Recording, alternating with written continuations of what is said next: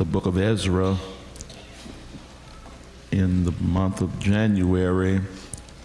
Our Bible study and Sunday school centered in the book of Nehemiah. During the month of February, we centered on the book of Esther. And now for March, April, and May, we will center upon the book of the Revelation.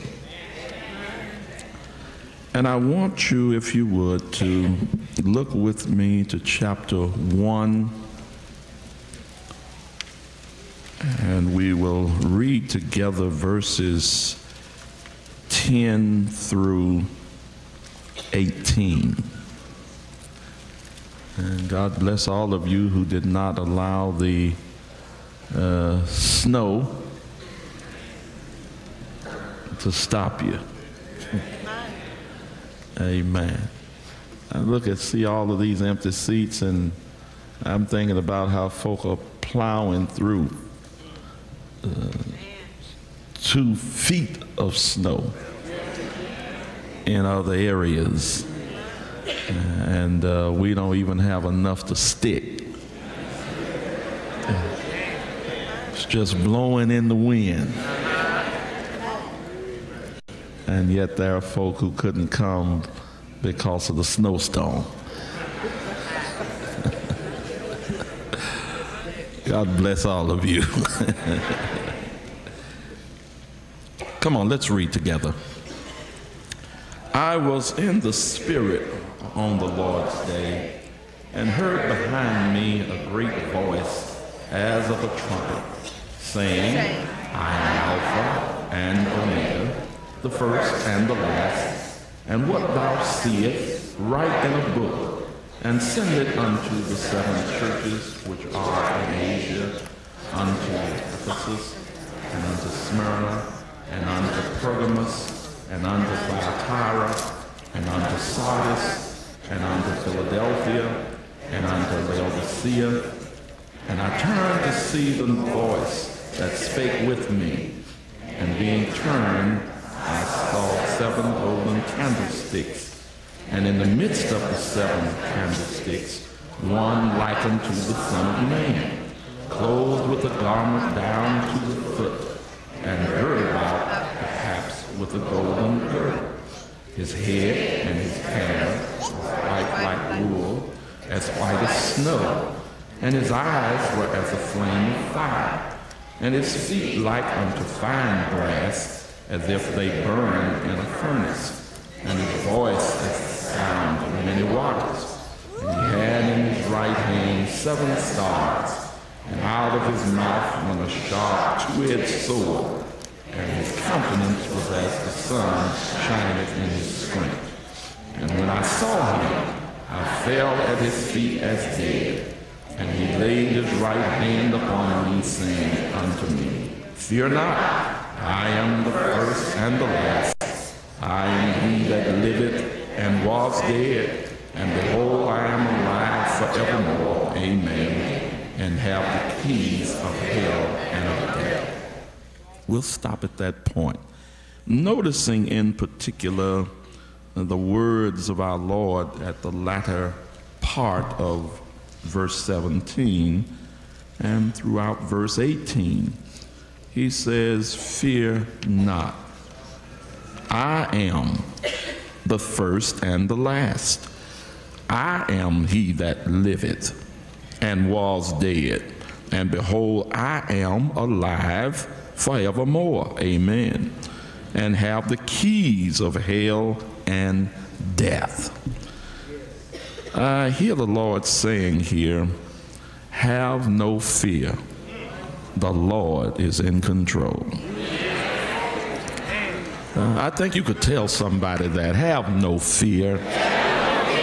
The Lord is in control. Amen. If I don't say anything else to you, I want you to go out of here with that in your mind, in your heart, in your spirit, that out of the many situations that we are involved in this life, there is no reason to fear. It's a strange thing about fear that although many situations give rise to fear, what we really fear is uncertainty. Fear is brought about because of unknown factors. Those persons who fear being evicted from their home and fear their automobile being repossessed, fear their utilities being cut off.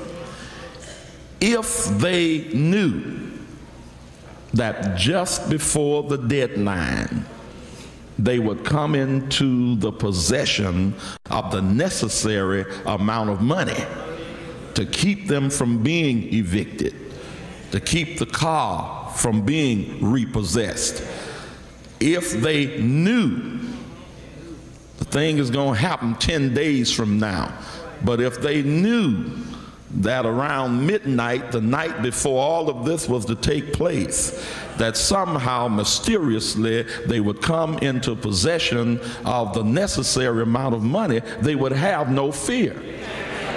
Fear is brought about by the unknown. Why is it that people basically fear at night? Because under the cover of darkness, you cannot see what's going on. Somehow you feel more confident.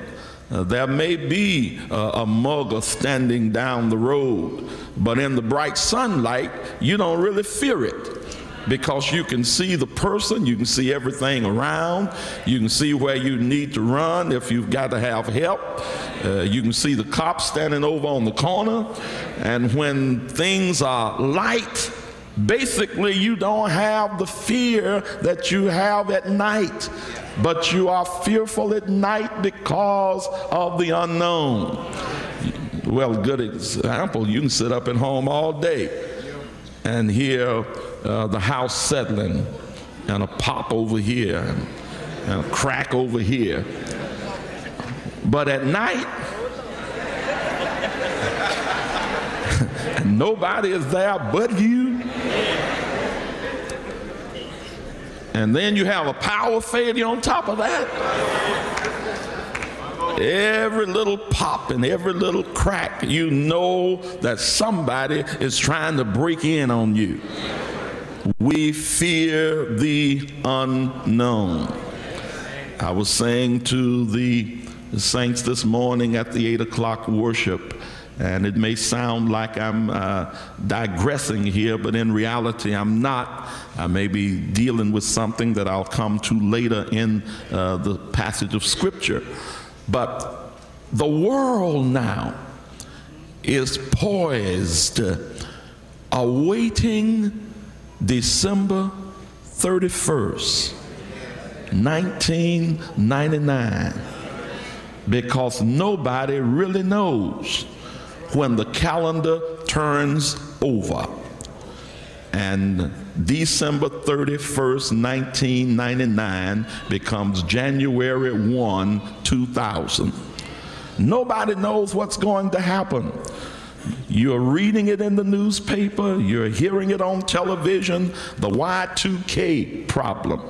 As the year 2000 comes in, and computers that have been trained only to read the last 2 digits, and when it focuses on double zeros, not knowing whether it's 1900 or the year 2000, some even fear that a nuclear holocaust could be released by some computer being confused and letting go of a nuclear missile.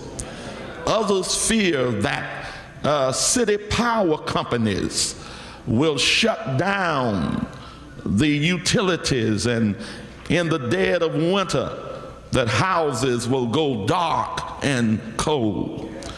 Others fear that because of how electronically money can be transferred from one place to another, that financial institutions will leave people who were well-to-do with no worries about their future, according to the papers, will leave them penniless. Nobody really knows what is going to happen. And if we allow our imaginations to run away with us, we will become just like the other people of the world, lost in uncertainty, fearful of our future.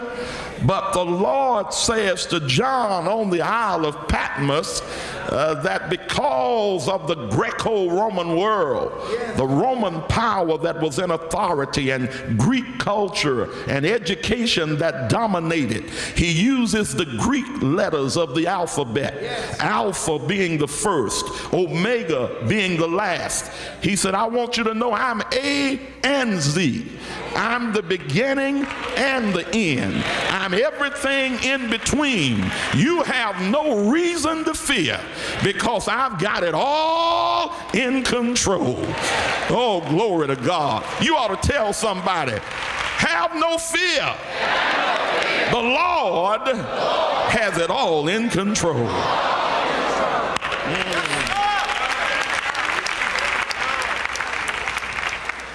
I hope you didn't close your Bible. Let's look at it. Some of you, I don't get to talk to you on Thursday night, so I may not preach this morning. I'm doing Bible study this morning. You looking at it? Look at the first verse. The revelation of Jesus Christ. Now, when you look at the word revelation, that word is a revealing. It is an unveiling. Whenever a thing is revealed, it does not mean it was not there. It was there all the time, but you could not see it until the veil was removed. I've often used the illustration that behind these beautiful green drapes, there is a baptistry. But those of you who are not here, say at 10:30 Sunday mornings when the drapes are open and the baptizing service is going forth, you would not necessarily know what is behind the drapes. But there is an electrical switch back there that once it is thrown, the drapes begin to part. And as they part, they reveal what is behind. The Lord wanted John to know that the future is going to happen. There are things that are going to come to pass. And in order that you might know what will come to pass, I will reveal it to you here and now. So it is the revelation. And your Bible may have, as many Bibles said, the revelation of St. John the Divine. That is an incorrect heading because it's not John's revelation. Look into the text. Verse 1 says it's the revelation of who? It's the revelation of Jesus Christ. And it didn't even start with him. But it is the revelation of Jesus Christ, which God, which Yahweh, which Jehovah, which the Heavenly Father gave to him. The Father gave it to Jesus in order that Jesus might show it to his servant, the things that must shortly come to pass. And he sent and signified it by his angel unto his servant John. It is important that John is referred to here as a servant, because when you listen to the different arguments of biblical scholars, Some of them will say that this writing is not John, the beloved apostle, the brother of James, the son of Zebedee, the beloved one that laid his head over on Jesus' breast the night in which he was betrayed. Now that's who it is, but a lot of people will say that's not the John that it is speaking of, because he does not refer to himself in the office of apostleship, but he only refers to himself as a servant. But you've got to understand the context of the book to know why he does not do like Paul and speak of apostolic authority, because there are times that it does not matter who you are. In the awesome presence of God, you become like John the Baptist that said he's gonna increase and I'm going to decrease. So even though John was an apostle who walked around with Jesus on the earth, when he saw the glorified Christ, and this is what you see in the Revelation. Here you don't see the one that Isaiah prophesied about that'll be led as a lamb to the slaughter. One standing in the courtroom of Caiaphas being smitten by one of the soldiers. You don't see him as the little man that had nowhere to lay his head. You don't see him in Revelation as the lonely carpenter of Galilee. But here you see him as the glorified Lord with all power in his hand. And anybody, when you get the right kind of vision of God, it doesn't matter who you are. You are nothing but a servant. Hallelujah. Just honored to sit down at his feet. Let me go a little further here. John refers to himself as servant who bear record of the word of God and of the testimony of Jesus Christ and of all things that he saw. And listen to what he says. He's trying to get the preachers, because later on you will see in this that the 7 stars are really the pastors of the churches. And he is writing to them, and he wants the people in the congregation to be blessed by the visions that he had on the Isle of Patmos. So he says, blessed is he that readeth, and they that hear the words of the prophecy, and keep those things which are written therein, for the time is at hand. You got to understand that in my position as a jurisdictional bishop, I can write to the pastors and tell them, you know, that I want all of your members to know thus and so. But it's up to them. They can take the letter and throw it in the trash can if they want to. And John did not want the pastors of these 7 churches to discard the letter. So he said, I want you to know that everybody that read it is going to be blessed, and everybody that hear it is going to be blessed. And I say that to you. Some of you all are scared of Revelation. But I want you to know that there are blessings in this book, that you can just read it, and sometimes while reading it, you feel yourself in the awesome presence of God. It would be real good if you just turn off Search for Tomorrow and Young and Restless and come out of General Hospital and hello somebody. Forget about All My Children and forget about the other talk show hosts. Let Springer go ahead on and folk fight one another and all of that stuff going on. Cut some of that off and grab this book. I declare, if you read it, it will bless you. John, I'm in verse 4. Where are you? All right. John, to the 7 churches which are in Asia, grace be unto you and peace from him which is and which was and which is to come, and from the 7 spirits which are before his throne, When I looked at that and talked about 7 spirits of God, and that's one of those debatable things that people will just jump into and go all kind of ways with it. But when I was still a teenage preacher and got kind of hung up on that, I'll tell you what the Lord directed me to. He directed me to Isaiah 11. And I want you, if you would, to maybe put a Bible marker here in Revelation. Go to Isaiah 11 for just a moment.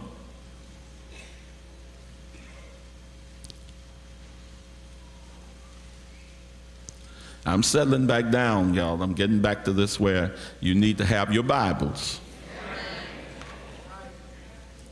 Amen. And everybody need to leave home with a Bible. Now, we basically use the King James while we're in worship, and you can use the others if you want to do further study. Isaiah 11, do you have that? Now, here is a messianic prophecy. And certainly when you use the word messianic prophecy, it means a prophecy that points to the Messiah. There are a lot of prophecies about a lot of things, but the messianic prophecies are those that points to Israel's Messiah, our Lord and Savior, Jesus Christ. Isaiah is writing, and he is talking about the coming of the Lord, and he says in verse 1, "There shall come forth a rod out of the stem of Jesse." Well, this is in keeping because Jesus is not only called the son of Abraham, but he is often referred to as the son of David. And you understand that David's father was Jesse. Is that right? All right, out of the stem of Jesse, and a branch shall grow out of his roots. And look at what it says here. And the Spirit of the Lord shall rest upon him. That's one spirit, which is the Spirit of the person of God, the personality of God. See, first of all, if you're going to be a son of God, you've got to have the personality of God. It's a shame. That's why the church suffers. You got too many folk claim to be children of God, but they have the spirit of the personhood of Satan. They lie, they cheat, they steal, they cuss. They do all the things that the devil's folk do. But first of all, he says that this person, the Messiah, the Spirit of God shall rest upon him. Spirit of the Lord, Spirit of his person. That's one. And then what? The Spirit of wisdom. And not only the Spirit of wisdom, but the Spirit of understanding. And then the Spirit of counsel, and the Spirit of might, and the Spirit of the knowledge of God, and the Spirit of the fear of God. I counted 7. How many did you count? Huh? All right. I counted 7. Now somebody, oh preacher, that you can't prove that. You can't prove it's not either. You weren't there before the throne, so you can't tell me who the 7 spirits were. And that's where the Lord directed me. Amen?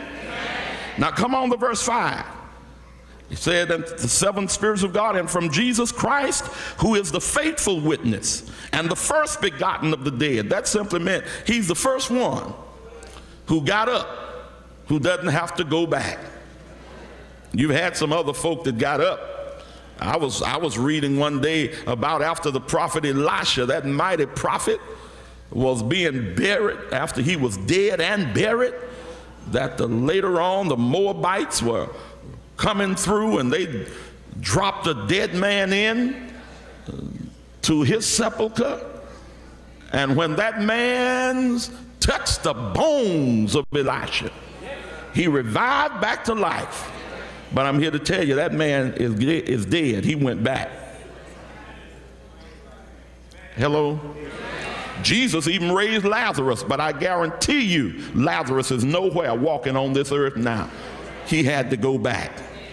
But he is the only one that came up out of the grave, having conquered death, hell, and the grave, and will not ever have to go back in again. Jesus Christ, the first begotten of the dead, and the prince of the kings of the earth, unto him that what? Loved us and washed us from our sins in his own blood. Oh, I tell you, self-reformation won't do it. You got a lot of folk that brag about what they don't do, and I've never done this and never done the other.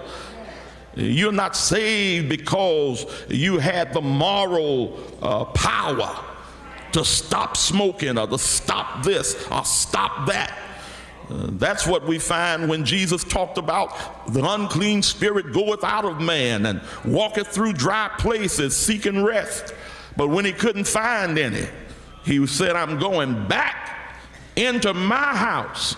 And he gets back and finds that house is clean, but it's swept and garnished. It's dry clean, it's swept, it's garnished, it's decorated. And therefore the devil was able to come back into that house. But when you are saved, your house isn't swept, it's blood washed. Y'all don't hear me. And not only is it blood washed, but you don't have to get trinkets to garnish it and decorate it. But the Spirit of God comes in to fill up that house. And when you're spirit filled, the devil might oppress you, but he can't possess you. Hallelujah. You got a lot of folk, you know, talking about I'm saved and sanctified, but you're talking about these evil spirits that's in. Honey, if you got evil spirits in you, you ain't saved. Pardon my grammar, but I'll say it again. If evil spirits live in you, you ain't saved. Satan will come against you. Hallelujah. He will assail you, but he can't prevail against you. He will oppress you, but he can't possess you. That's why I never could understand you folk talking about I'm saved and somebody fix me.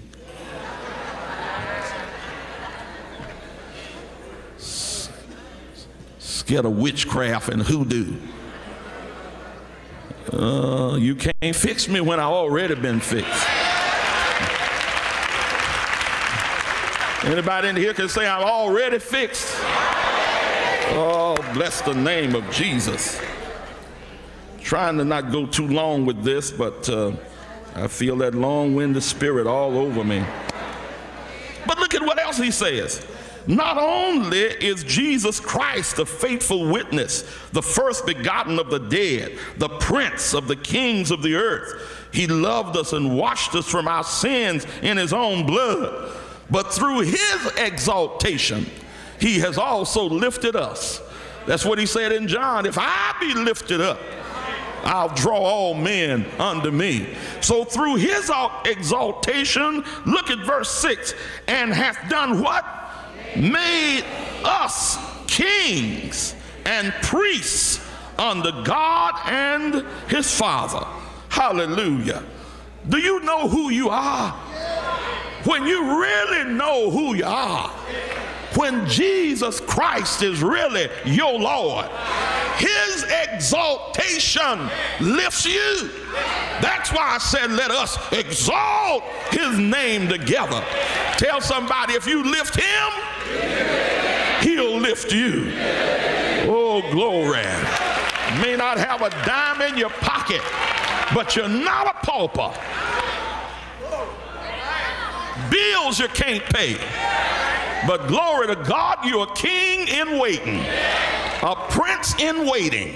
Hallelujah. Doesn't matter what's going on in your life, if you belong to him, you are a priest that can go into the holy place. Anybody in here know who you are? I think about 25 of you that know who you are ought to just leap to your feet and say, he's made me a king and a priest. Oh, sit down, y'all. You around here fussing, getting mad, because the government want to end the welfare program. Thank God if he let welfare or public assistance in some way be a bridge to tide you over.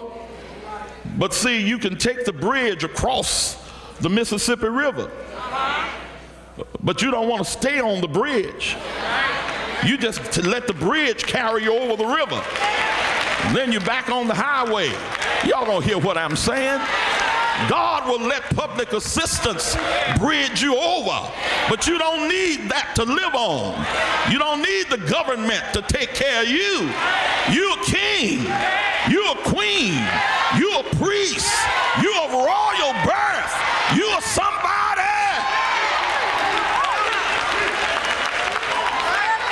Hallelujah. Oh, bless the name of the Lord.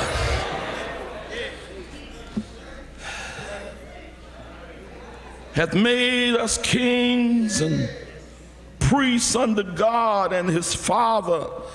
To him be glory and dominion forever and ever. Amen. That word amen just simply means it's true.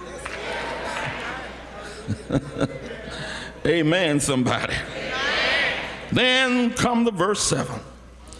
Behold, he cometh with clouds, and every eye shall see him. Now you got to let that settle in your spirit. This morning I was talking to the saints from the 24th chapter of the book of Matthew, where the disciples asked the Lord, Master, when shall these things be, and what will be a sign of your coming and of the end of the world? And Jesus let them know that one thing that is going to happen, there's going to be a rash of messiahs. Many will come in my name. Hello? And you have never seen such a day of false messiahs. When our family moved from Memphis to Detroit back in 1952, there was a fellow there by the name of the Reverend James Francis Jones, better known as Prophet Jones. And from 1 a.m. Sunday night, early wee hours of Monday morning, from 1 until 2 in the morning, he was on radio and television live, building jam-packed, universal triumph, the dominion of God. And the prophet said the only reason, only difference rather, and I'm not telling you what I heard somebody else say, I heard him say it. He said that the only difference between him and Jesus, God sent Jesus to do a job, but Jesus let death stop him. But he came to stop death. So the only difference in him and Jesus, Jesus was born in Bethlehem and he was born in Birmingham.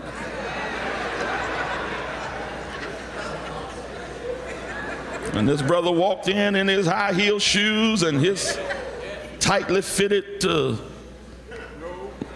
little more like a dress, but they said was a robe. Earring in his left ear, leaving the right one open, he said, because that was the ear God talked to him in. And thousands of people followed him. Hello, somebody. Before him was Father Divine. During the same time as Prophet Jones was Daddy Grace. Hello, y'all. You ever heard the name Sun Yan Moon? Mr. Moon has changed his approach. He doesn't do the same as he did at first. Now he's trying to get Christian leaders to network with him, claiming that his interest is in humanity and love and fellowship. But when he first appeared on the scene, he let you know that he came as the Messiah. Hare Krishna. You've heard it. Did you ever hear the name Jim Jones? I think somebody heard the name David Koresh. And right here in Memphis, at Cook Convention Center several years ago, when Mr. Farrakhan came the first time, he went and got those scriptures where Jesus said that there was one coming after. He traced it. John said one was coming after, and Jesus was the one coming after John. But also Jesus said, I've got many things to tell you that you can't understand now, but howbeit, one that's coming after me. And he called him the Spirit of Truth. And Mr. Farrakhan declared himself to be the one that Jesus talked about. Now they've got another one, Yahweh ben Yahweh. He calls himself God. He's in prison now, and his folk trying to get him out. False Christs arising everywhere. But I want you to know that when Jesus comes, you are not going to have to tune in on one certain television station. When he comes, nobody is going to have to catch a jet and fly to Israel. When he comes, one passage says, it'll be like the lightning streaking across the sky. Behold, he cometh with clouds, and every eye shall see him. Hallelujah. Glory to God. And when it comes, he's going to have some identifying marks that don't nobody else have. Yes, he's the Word of God, incarnate in human flesh. In the womb of Mary, he received a body. That body went to Golgotha. That body was crucified on Calvary. Nails went right through his hands. Nails went through his feet. And then a big spear went in his side. Must have been some big holes, because he told Thomas, put your finger in the nail print, put your hand in my side. And when my Jesus comes back, won't nobody have to tell me this is him, because when he come back first, I'm gonna see him. And not only will I see him, I shall know him. As redeemed by his side I stand. Oh, I'm gonna know him by the print of a nail in his hand. He's going to let me know I am your Redeemer. I am the one that was hung up for your hang up.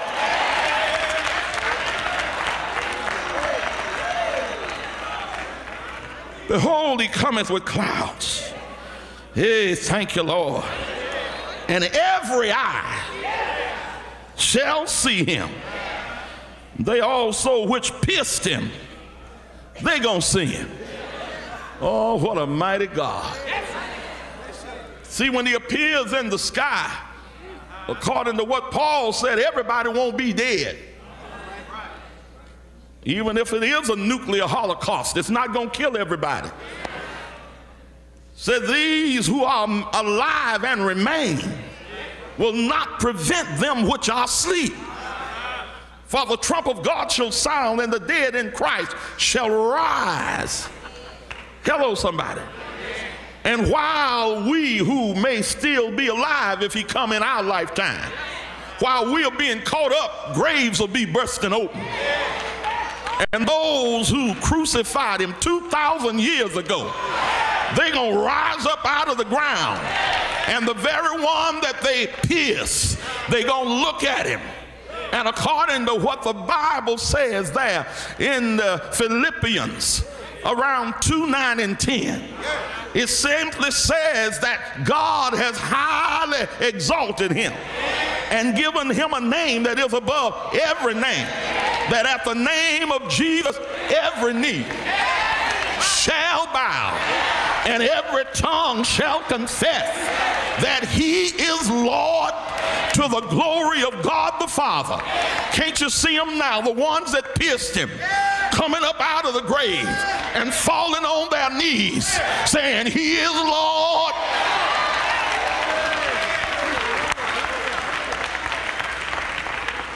Sit down now. Let me hurry up and get through with this. Bless the name of Jesus. Look at verse 8. I am, Greek alphabet that begins it. I'm Alpha. Oh, I know you sorority sisters and frat brothers, you in your Greek clubs, but you ain't in the right Greek club if you don't know who Jesus is. You can be Alpha whatever, but honey, you just toying with a name. Jesus said, I'm Alpha. I'm the beginning. Everything you see, I started it. And don't you worry about the end when it's all over. Not only am I the beginning, I'm Alpha, but I'm Omega. I'm A on one side, I'm Z on the other, and I'm everything in between. Glory. I'm Alpha and Omega, the beginning and the ending, saith the Lord, which is and which was and which is to come, the Almighty. John said, I'm your brother. That's all I am. You waiting for me to identify apostolic authority? He said, no, I'm your brother and companion in tribulation. Here's a man that received this great revelation of Jesus Christ, but he tells the believers that I'm your companion in tribulation. We're in trouble today in the body of Christ because we're being taught that if your life is lined up with the Word, that if you're really what God wants you to be, that if you're going through this and going through that, there's got to be something wrong. Honey, let me tell you, all that live godly shall suffer persecution. And a lot of these people that are trying to tell you that you're not going to go through anything if you are right with God, they ought to quit lying and tell you some of the stuff they're going through. They're going through. Their wives are going through. Their sons and daughters are going through. They are going through everything that you are going through. As a child of God, He did not promise us that we would not go through, but He did say, when you go through, I am with you. You ought to tell somebody you can go through anything if He's with you.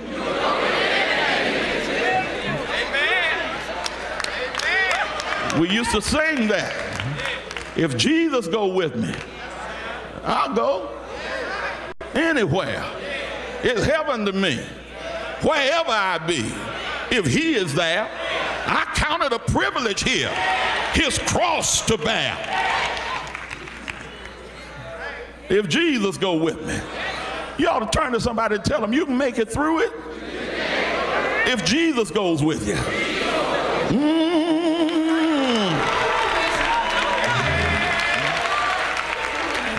Then they had another song, walk with me, Lord. Walk with me while I'm on this pilgrim journey. I want Jesus. I just want Him to walk with me.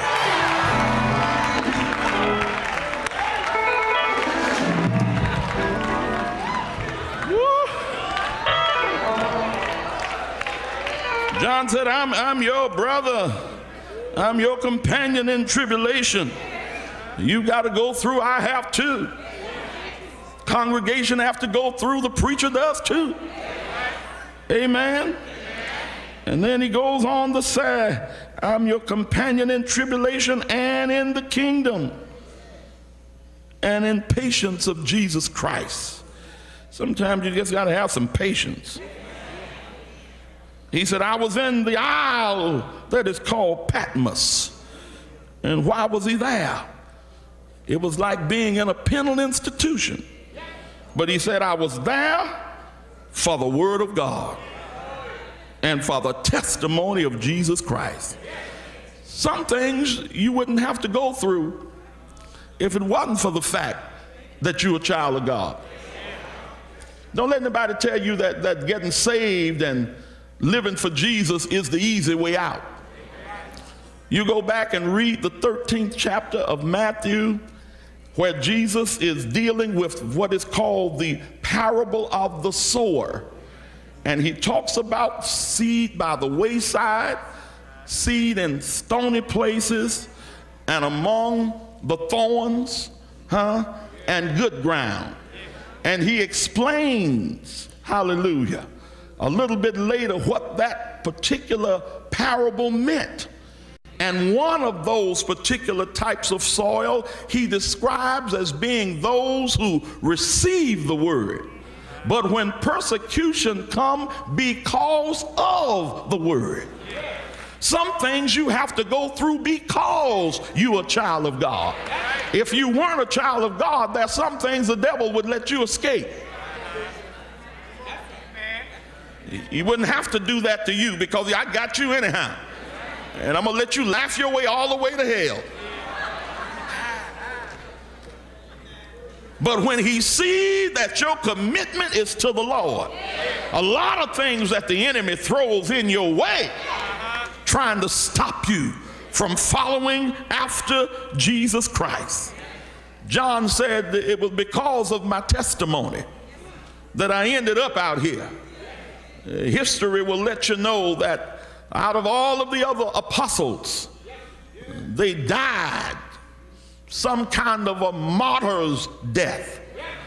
But John had a special relationship with Jesus Christ, to the extent that even after Jesus got up out of the grave, there around, I think, the 21st chapter of John, when they went back on a fishing trip, and Jesus was there on the shore with fish broiling on coals of fire, called out to them, "Children, do you have any meat?" "No, we toiled all night and caught nothing." "Well, cast your net on the right side." And when they went on out there in the deep and launched out and threw their nets where Jesus said, fish swam into the net and the net began to break. And somebody said, you know, that's Jesus. They had had that experience early in his ministry, and now they would have it after the resurrection. And when Peter heard it was Jesus, he was there in the bottom of the ship there with his naked body, and took his coat and girded it around him, jumped out into the water and swam ashore ahead of the boat. And Jesus had fish broiling on coals of fire. "Simon, son of Jonah, lovest thou me more than these?" "Yeah, Lord, you know I love you. Feed my sheep." And when Peter got all upset, because the Lord said to him, "When you were young, you girded yourself, you dressed up, put on what you wanted to, and went where you wanted to go. But when you get old, another's going to take you by the hand and lead you down a road you don't want to travel." And Peter understood that Jesus was prophesying that he would die the death of a martyr. And he looked at John and said, "Well, what's going to happen to this fella?" He said, "Well, if I would that he tarry until I come again, what is that to you? Follow thou me." In fact, they start spreading the rumor that John wasn't going to ever die. Well, John did die, but he didn't die like a martyr. When they tried to boil him, history says, in a kettle of oil, something about it, even the hot oil wouldn't destroy him. Nothing they tried to do to John would kill him. So they decided, we'll banish him. And they put him on a leaky ship, sent him out into the Aegean Sea, knowing that when he got to the Isle of Patmos, that there either a poisonous, venomous snake would bite him, or some ravenous beast would destroy him, or else being left alone, he would go stark staring mad. And John gets out there and he does not really know what his fate is until finally it is the worship day. And I hear him say, "I was in the Spirit on the Lord's day." Oh, I feel my help coming now. And said, "I heard a voice behind me saying, I am Alpha I'm in verse 11 now. And I am Omega. I'm the first and I am the last. You didn't come out here to die, John, but what you see, I want you to write it in a book. I'm going to show you some things that have happened, some things that are happening now, and things that will happen in the near future. Glory to God. I want you to write letters to the 7 churches. And while John is acting as recording secretary, the Lord said, I want to remind you again of who I am. And because of who I am, you have no need to fear. Fear not, I'm the first. Fear not, I'm the last. In other words, don't worry, like he told him years ago about those that can destroy your body, but destroy that one. That thing you better do is fear the one that can destroy soul and body and cast it in the depths of hell. Don't fear your situation. Don't fear what any man can do. I am the first. I am the last. I'm he that liveth. If you want to know whether I got power, my power is so great that I was dead, but I didn't even stay dead long. You remember I went in the grave, borrowed the grave from Joseph of Arimathea. Joseph knew I wasn't going to use it forever. I just had to borrow it for the weekend.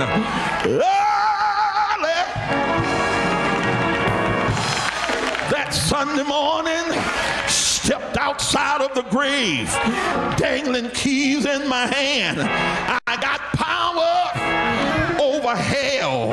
I got power over death. I've got power over everything living. And as long as you stay yoked up with me, you don't have to worry about anything the devil is trying to do to you.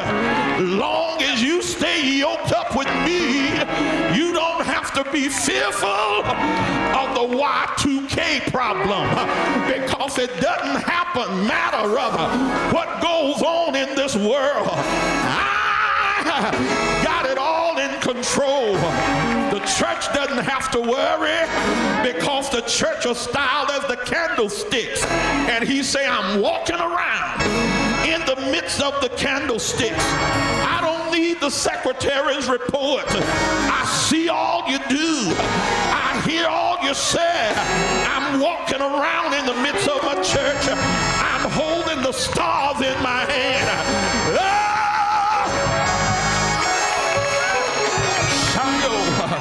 Hallelujah. I look today, many places across this world, the body of Christ is in trouble. My God, we just heard about one leader going up to serve time. And I don't understand how you can be the custodian of the people of God and don't deal fairly with the money of the saints. It don't matter what denomination it's in. There's trouble here. There's trouble there. And people said, look like ain't nothing gonna get better. But the Lord say, I'm walking around in my church. I know the folk that's playing tricks. I know the hooks and I know the crooks. I know what's going on in the church. And don't worry about my preachers. I'm holding them in my hand. If you belong to him, you right in the palm of his hand. Reach over and tell somebody, if you belong to him, you are right in the palm of his hand.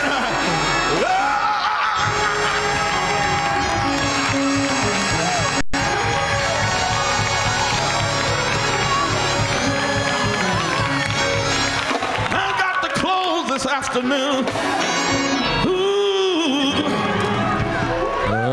But I'm not worried. I'm not upset. He's got it all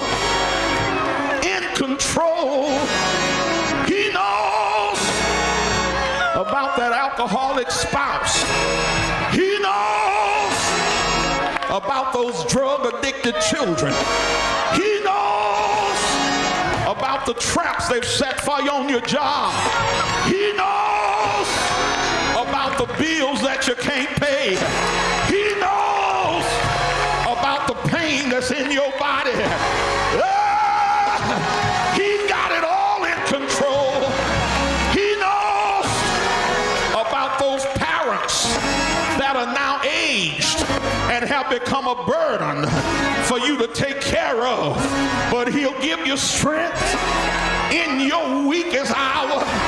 Whatever you're going through, God's got it all in control.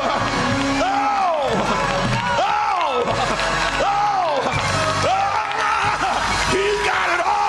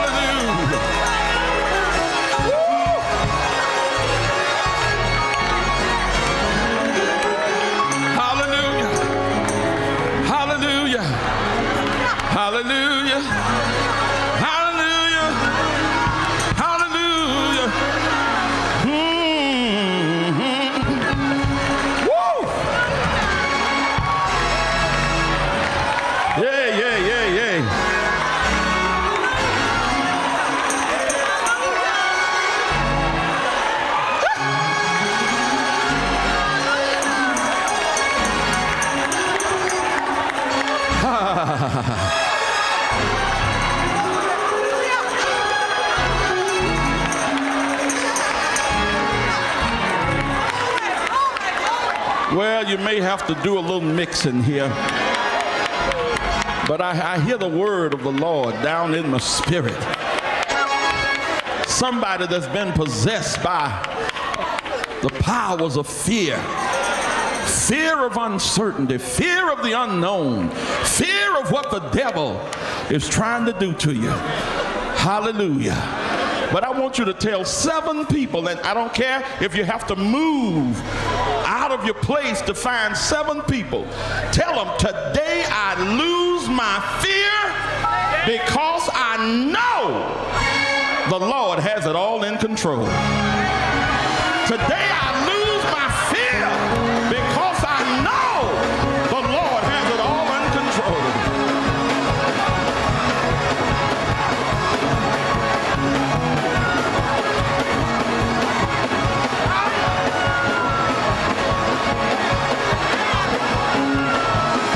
Today I lose my fear because I know the Lord has it all under control.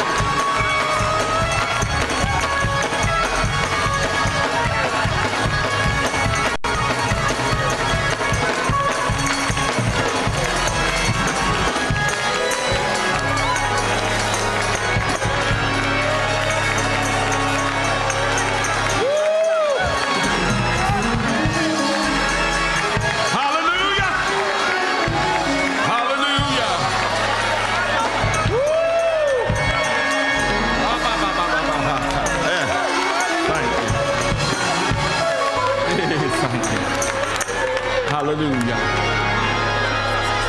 Listen, while you're standing, I want to extend the invitation. Hallelujah. Glory to God.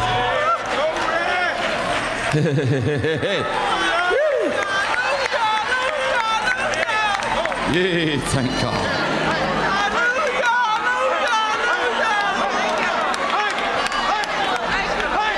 In just a few moments, everybody's standing now, but in just a few moments, I'm going to let most of you sit.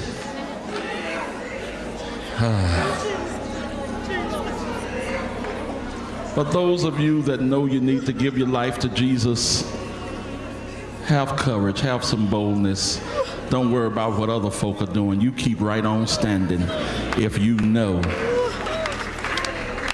that you need to give the Lord your life. Backslider that once knew the Lord in blessed fellowship, but you've strayed away, but today you're ready to return to the Lord. Don't you dare sit. And then there are a number of you that's already saved. You know the Lord Jesus and the pardoning of your sins, but you also know that you are not in the place where the Lord would have you be. This is your day. You don't have to put it off another Sunday. You don't have to wait till the new worship center opens. But this very day, you can obey God. And if you're in either one of these categories, lost in sin, ready to give the Lord your life, in a backslidden condition, having once known the Lord in blessed communion and fellowship, but you strayed away, but today you're ready to come back. And then you that know you're saved, living the best that you know for Jesus, but you want to make this your church home. If you're in either one of those categories, keep on standing while everybody else is seated. Don't you worry about what other folk are doing. You be honest with yourself. And you who are standing, step in the nearest aisle and come here now. Come here. If you're in the balcony, go to the elevator. Push 1. Come on down. Hallelujah. Oh, how beautiful. Hallelujah. Hallelujah. Hallelujah. Hallelujah. Oh, bless the name of Jesus. Oh, bless the name of Jesus. God bless these young men, this young lady.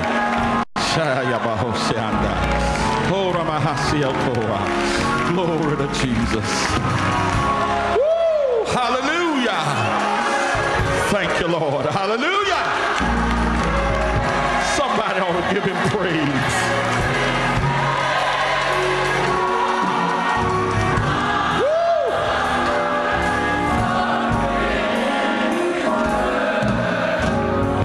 Somebody else, the Lord is yet speaking. I'm waiting on you. If you're in that balcony, go over to the elevator, push 1, come on down. God bless you, young man. Come on. Hallelujah. Yes, yes, yes, yes. Glory to God. Come on, young lady. Hey.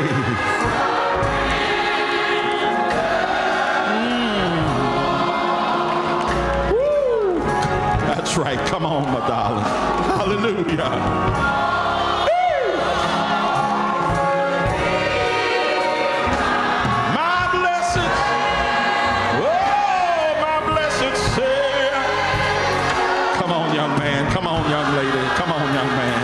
Hallelujah.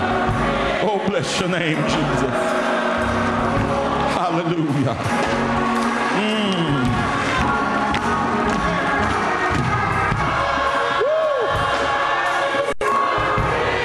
I surrender all. Oh,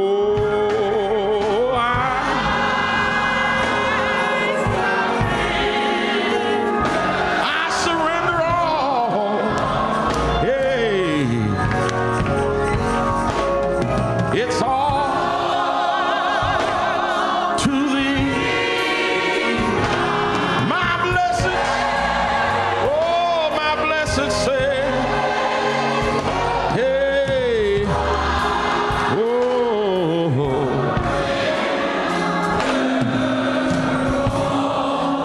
Now listen, to every one of you who responded and came forward, I'm just going to step down and shake your hand. You're going to follow my assistant, Elder Askew. He's going to go into the Bible, and if any one of you still need the question answered, what must I do to be saved? The question is in the Bible, and what you've got to do is right there. And in 1 minute's time, every sin you've committed since you've been born in this world can be blotted out. You that want to make this your church home, there'll be persons to sign you up. Tonight at 6 o'clock is another worship. I'm not speaking, but we have many great speakers. They'll be at the White Haven location at 6. And I want you to meet me back here Tuesday night at 7 o'clock. Every one of you that possibly can. Oh, hallelujah. God bless you.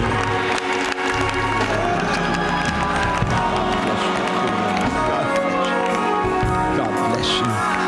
God bless you. God bless you, my brother. God bless you, young man. God bless you, young man. God bless you, young lady. Bless you, my brother. God bless you, young man. God bless you, young man. Bless you, my brother. Bless you, my sister. Bless you, young man. God bless you, my sister. Bless you, my brother. Bless you, my sister. Somebody ought to give God some praise. Woo! Oh, I surrender.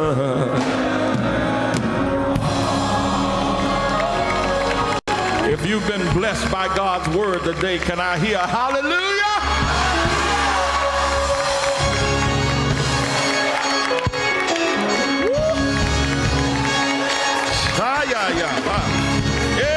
sound. Hey!